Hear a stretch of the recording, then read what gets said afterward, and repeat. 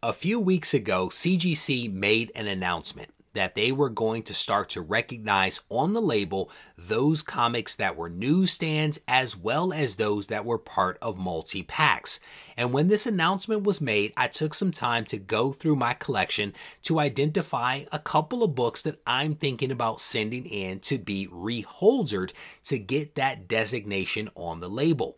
I recently had a chance to speak with the president of CGC, Matt Nelson, and I was even more convinced that this was going to be a good move for me. The big question, of course, is which books should I send in? So in this video, I want to take a look at the books that I have pulled together, and I want you guys to comment in the comment section if you believe that these are some books that are worthy of going back in to be reholdered to get that newsstand indication on the label. Stay tuned. Reggie here, and I want to welcome you to another one of my videos. As you heard in that brief intro, we are going to take a look at some newsstand comics that I am thinking about sending in to be reholdered by CGC. As part of my whole analysis about these books and whether these are the right ones to send in or not, I wanted to reference some information. And as part of this, I took a look at comicspriceguide.com.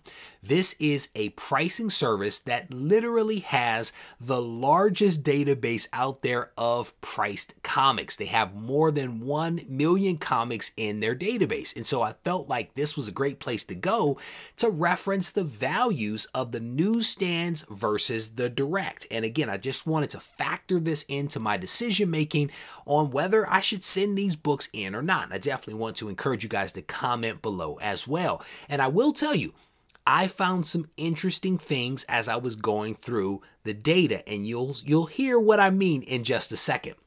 The very first book that I am thinking about sending in is this book right here. It is a Spider-Man black costume book. This is Marvel Team Up issue number 141. This book actually came back a few years ago. I think I sent this one in to be graded, but it is a 9.6 with white pages, of course, from CGC. It is, of course, a newsstand, and this book ties with Amazing Spider-Man 252 for the first appearance of the black costume. A really cool cover right here, and you can see the newsstand down there in the corner. Now, when I looked this book up in comicspriceguide.com, what I saw is that the newsstand is valued at $390, which is a nice chunk of change. And I wanted to compare it to the direct edition. The direct edition basically sells for $100 less at $290. And again, one of the great things about comicspriceguide.com is they have this massive database, but they also delineate the values of newsstands versus direct. And I find that to be extremely helpful to know how these two books are being priced by the market.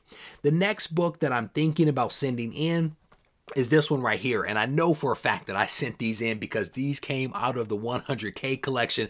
This is Batman issue number 359, and it is a really nice copy of this book. This one came back 9.8 with white pages, and this book is the first full appearance of Killer Croc. And I will tell you, I may have made a mistake with this book. I may have made a mistake, and here's what I mean. This book actually has, as a newsstand, has a price of $650. But when you look at the direct edition, according to comicspriceguide.com, has a value of $820. This book was released in 1983. Now, here's the thing. In 1983, the newsstand was still more abundant than the direct. And as a result of that, the direct edition actually has a higher value than the newsstand. Now, where did I make the mistake? I made the mistake of selling the direct edition. I had a couple of copies of the direct edition at a 9.8, and I sold them and I kept the newsstand. That is definitely a mistake on my part. I mean, again, the value of the book, even with the newsstand, is still a healthy amount of money, no doubt about it, but I probably should have referenced comicsprice.com before that, and potentially I would not have made that mistake. The next book is one that I also sent in to be graded by CGC. I sent this one in years ago, probably back in 2017, early 2018. It was when I was super slap happy with getting books graded. But this one, of course, is a newsstand. This is X-Force issue number 2, the second appearance of Deadpool. A really cool book, no doubt about it.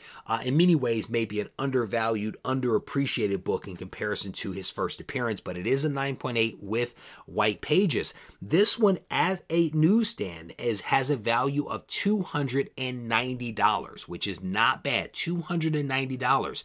The direct edition, according to comicspriceguide.com, has a value of $100. So there is a nice delta that exists between the newsstand and the direct. Same can be said for the Marvel Team Up 141, and honestly for the Batman 357. I just made a mistake there.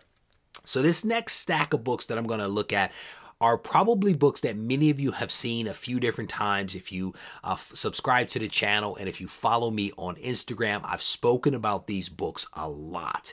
And so the very first one that I want to show you is X-Men issue number 1. This is volume 2. This is the Jim Lee book. And we're going to start off with the Magneto book. This is a newsstand edition of this book. This was, I think, I set a record for the most sold book, I do believe. I think they sold 8.2 million copies of X-Men issue number 1, volume 2. And I've always advised people that if you are going to buy this book, try to buy the newsstand. I've always said that. Now, when you look at the value of the newsstand of this book, has a value of $240, which is not bad at all. The direct edition, $88. $88 for the direct edition. Again, widely printed. The 9.8 of the newsstand has a healthy premium above the direct edition. And as you would imagine, you probably know what's coming next. This is X-Men issue number 1. Again, volume 2. This is what I call the Gambit cover. This is the Gambit cover right here. Now, what's really surprising about this one is that this book, according to comicspriceguide.com, has a value of $41 versus the direct edition at $100. Now, what do I make of that? I think potentially that they have not seen recent sales of this specific book in order to update the value in the system. That is my personal belief, because I would believe that the higher value would be seen with the newsstand the same way that we saw it with the Magneto cover. I think that we would see it here with the Gambit. That's my belief, and maybe it's something that has to be tested out. Maybe I'll ask the folks over at comicspriceguide.com about that question, but definitely a really cool book, no doubt about it. And you'll see again, part of the reason why I believe that maybe it is a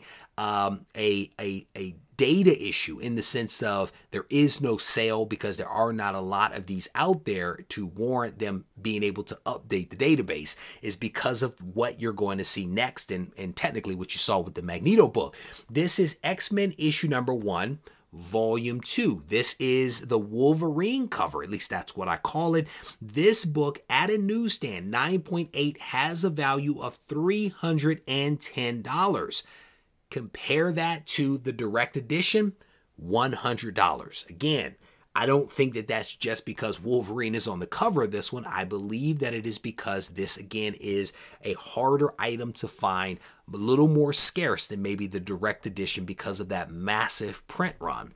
The very last book that I'll show you here is X-Men issue number 1, volume 1. This is the Storm cover, and the Storm cover at a 9.8 newsstand has a value of $188. The direct edition, $92. So again, I think that that Gambit that I showed is probably a data issue, because all of these at a 9.8 newsstand have a higher value than the direct edition. So those are essentially the books that I am thinking about sending in to CGC to be reholdered. I'm not sure if I'm going to send all of them. I don't know. Sound off in the comment section. Let me know what you all think. In my mind, I feel like if I send the X-Men book, I have to send all the X-Men books. Like, you can't separate those out. I think you have to send all of them. So I am vacillating as to what I send. Do I send all of them? Do I send some of them sound off. Let me know what you think. I also want to acknowledge the new sponsor for the Regie Collects channel. That is comicspriceguide.com. I have been using this site for years and years. I've recommended it to a lot of people, and I'm very happy that they have now signed up to be a sponsor of the channel. Huge shout out to everyone over there at comicspriceguide.com. Again, a massive database. I definitely want to encourage you guys to click the link in the description, go over, check out what they have to offer, and if you're feeling frisky, go ahead and sign up and get yourself a membership. As always, if you need to reach out to me, feel free to do so on Instagram at Regie Collects. Take care.